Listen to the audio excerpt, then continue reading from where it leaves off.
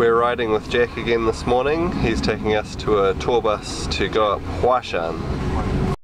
So we've been handed off to another person to take us to the tour bus. So here we are, ready to go up Huashan. Everyone's carrying backpacks today because we've brought warm weather gear and that sort of thing, because we really don't know what it's going to be like up there, so we thought better to be safe than sorry. Looking at the gear other people have brought though, we may be over prepared. We're on our tour bus now. This tour is costing us 470 yuan, so that's close to $100. Basically that's 100 yuan for the tour bus to and from, which is pretty good, and it's 150 entry into the park, then 180 for the cable car ride up to the top, and 41 for the bus within the park. So you can do it cheaper than this. You could catch trains and things out to the mountain, but you'd still be paying your 150 entrance. Instead of the cable car ride, you could walk up the mountain, which takes about 5 hours. But you'd still be probably looking at least half what we're paying, so probably at least $50 or about 250 yuan one way or another, and it would take you a lot more time. But you know, it probably would be nice to walk up the mountain, so if you had a bit more time than we have, that might be the way to go.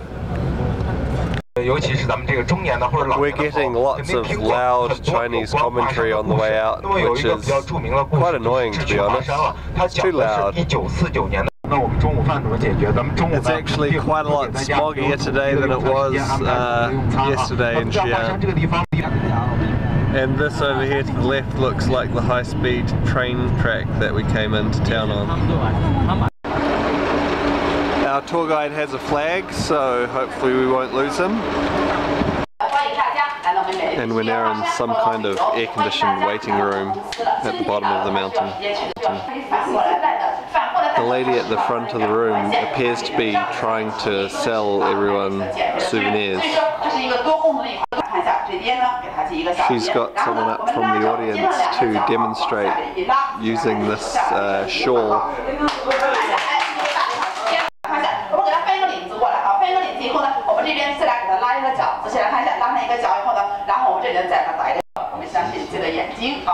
And the infomercial continues for another product.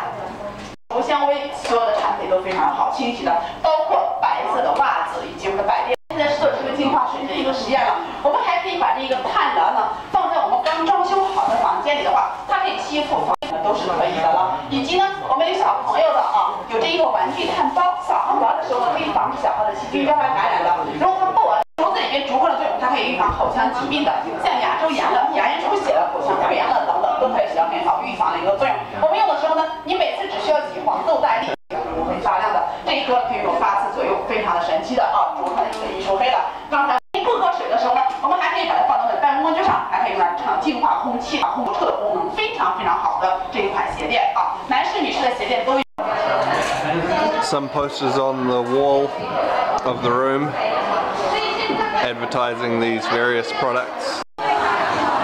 And now we're in, I guess, a warehouse shop, and we can buy as many of these wonderful products as we would like. We're starting to think that taking a tour that Jack organizes may not be such a good idea.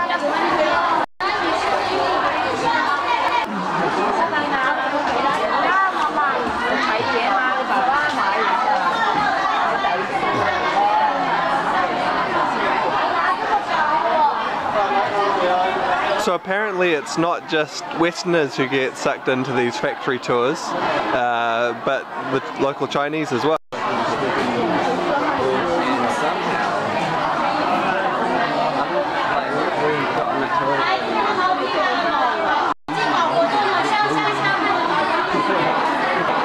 And interestingly, some of them are actually buying this stuff.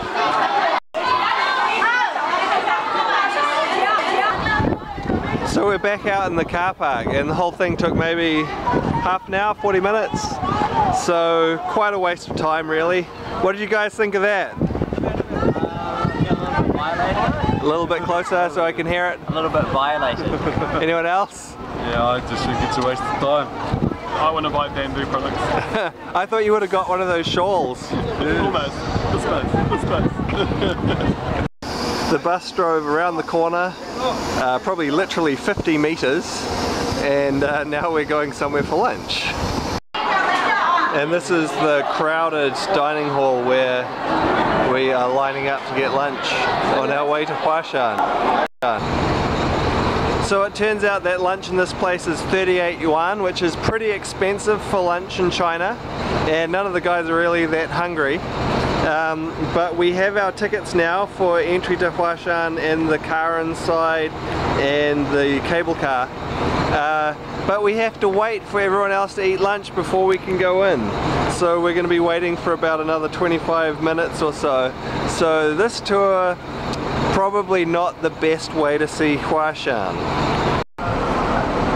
So in all, with the mucking around and the shopping trip and the getting on and off the bus and all that sort of thing, looks like this is going to have wasted about 2 hours of our day. So the guys are pretty annoyed about it. In a way, I kind of don't mind having done this once. Don't want to do it again.